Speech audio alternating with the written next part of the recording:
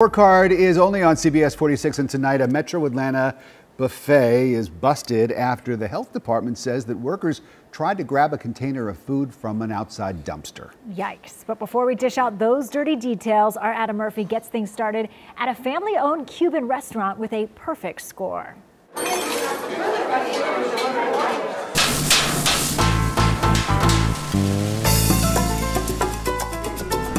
Bienvenidos. Cuban is on the menu on this week's restaurant report card.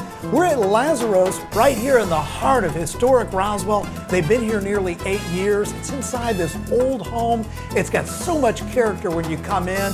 The artwork straight out of Cuba. They got a top health score, and the food, well, it's authentic, and I'll tell you why. Laz himself is from Cuba, and he's back there cooking up delicious entrees for you, many of which I'm going to tell you about in a moment. But first, here's this week's Best and Worst Scores. Were you dumpster diving? No one saw this question coming, not even the manager of a popular buffet in Clayton County.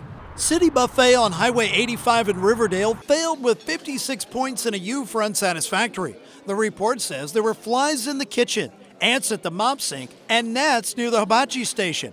Plus, employees attempted to save unsafe fried chicken by placing it in a car parked out back. And an employee jumped inside the dumpster to remove a container and then return to the kitchen. We dump the chicken wing to the container fall into the dumpster. We just get the containers back to be washed. But shouldn't you just leave that dirty container in the dumpster? Yes, this is, our people make a violation, make a mistake. To make matters worse, management attempted to hide their violations by posting the wrong health score. It's ridiculous. I live in this community. It's not fair to the people that live here and that support you. You had a 91A up there, and I just took a picture of it. You really had a 56U or something. What was that, a 56? No, Let me have my money, sir. There's no way I would eat this food. You know, when dumpster diving. The manager immediately issued refunds to a group of concerned customers. I know you. I can tell your face. I can tell his face. I can tell their face. I apologize to let you down, but really, we are making improvement step by step. And here at Lazaro's Cuban Cuisine in the heart of historic Roswell, they received a 100 on their last health inspection.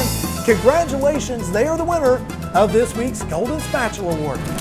Everything coming out of that kitchen hot and fresh, authentic ingredients. So let's get right to the menu. Over here they have the skirt steak with the rice.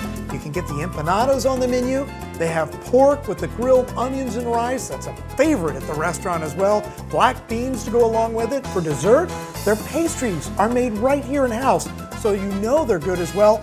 And how about the Cuban sandwich? A little sangria to wash it down. That's what I'm going with. We'll see you all next week. And their sauces are also homemade. Boy, that's good.